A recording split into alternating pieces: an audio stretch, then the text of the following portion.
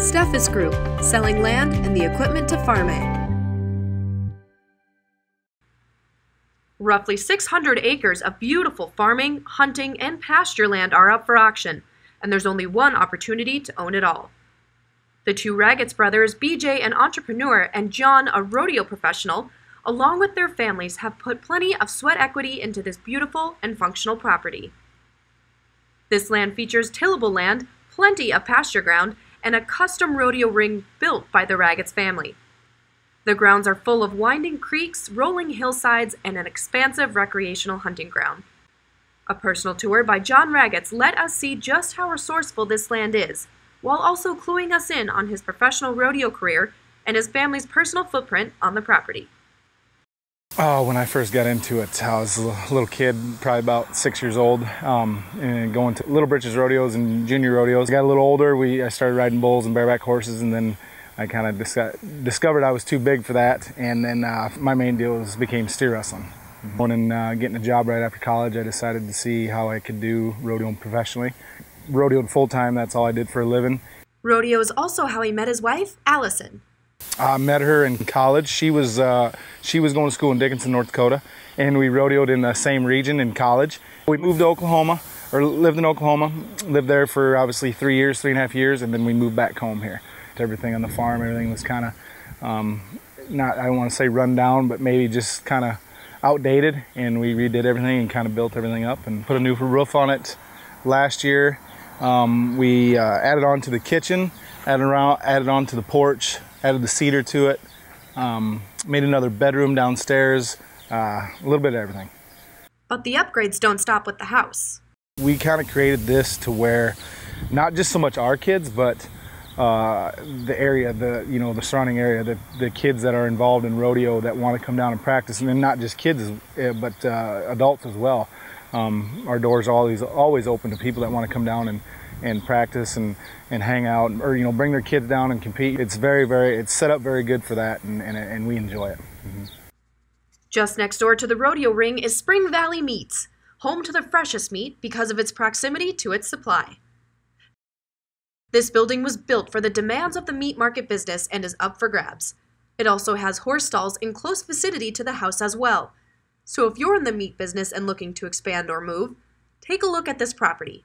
With land expanding to the back and all sides, there is vast potential for cattle farming as well. An interactive tour around the Ragatz land gave us a first-hand look at its attraction and functionality. Tract 1 is the largest tract with 156 acres of recreational beauty. Scattered throughout are walking trails and a creek with natural waterfalls, which makes it an attractive area for wildlife. Yeah, actually the first, when I was maybe 10 years old, the first time I went deer hunting was right up here. I went hunting with my dad, and we were sitting up here on a stump. This was before all the big fancy deer stands and stuff like that. And a nice 10-point buck come walking right through here, not too far from where we're at.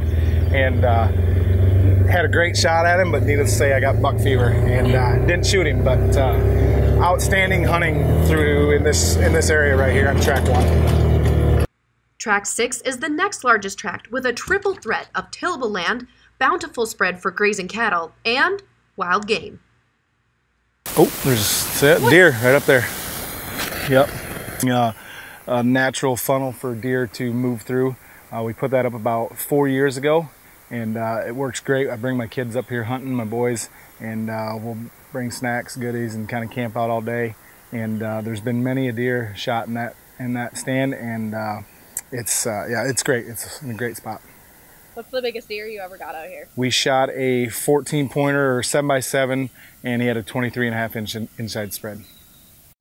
But hunting land isn't all that the tract has to offer.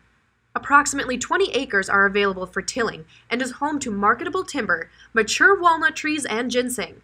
On the lower part of Tract 6, you can find some of the most ideal pasture and grazing land. This pasture will hold roughly between 45 to 50 pair year-round, drought or no drought, because if we don't get any rain, the cows, the pairs can go up in the woods and forage and eat a lot of undergrowth to sustain them until you pull them out of the pasture. Or if you're simply looking to expand your footprint to build a place of your own, this land has an opportunity for you. If you are thinking about having a nice weekend getaway or a beautiful building spot, this would be it. It's 25 acres of tillable crop ground and overlooks Track 4. The Grant River runs through it. Absolutely beautiful. And behind me is Track 4, obviously. On that hillside, there's great marketable timber, great hunting, and lots of ginseng. This land has incredible potential to grow in many directions. Whether it's in farming, ranching, business, recreational use, or all of the above. You can choose what you want out of it. And come Monday, June 17th, when we auction off the land and machinery, you'll be given that opportunity. For more information, head to our website at steffesgroup.com, or you can call us at our Litchfield location.